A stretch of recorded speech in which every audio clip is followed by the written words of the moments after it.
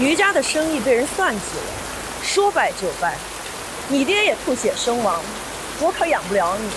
咱们还是自求生路吧。你别以为你还是余家的大小姐，乖乖的跟着喜红楼的妈妈走，好处可多着呢。好，过。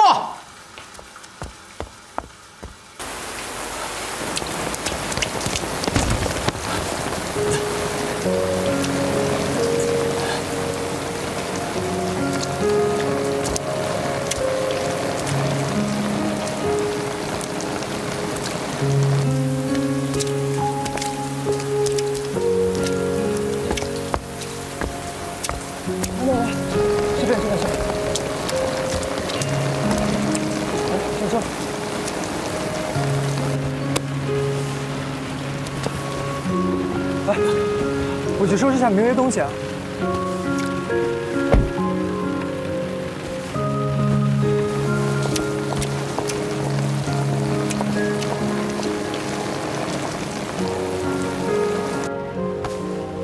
公主，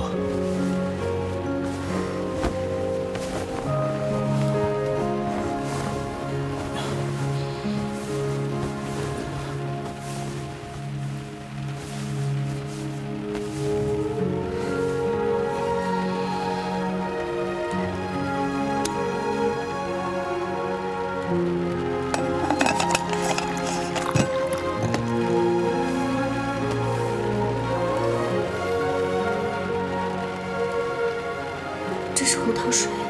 知道公主肚子疼，我事先让校长准备的。公主，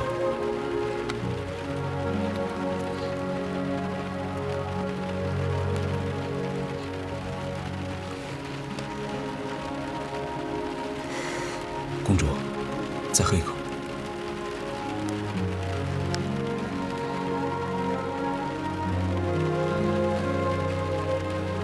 公主，暖点了吗？